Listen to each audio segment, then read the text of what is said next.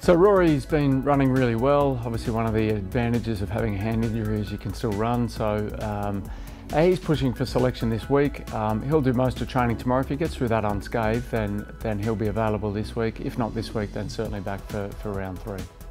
Yeah, Andrew came from the ground in the second quarter, reporting some hamstring awareness. We took a no-risk policy with him.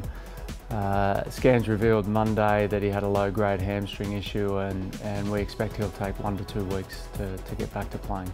So Shane McAdam's full training. He'll train tomorrow and be available for selection this week. Yeah, one of the highlights of the weekend was seeing Lachlan Murphy going around in the sandfall. He got through a full game unscathed, and that's great for him and great for everyone at the club.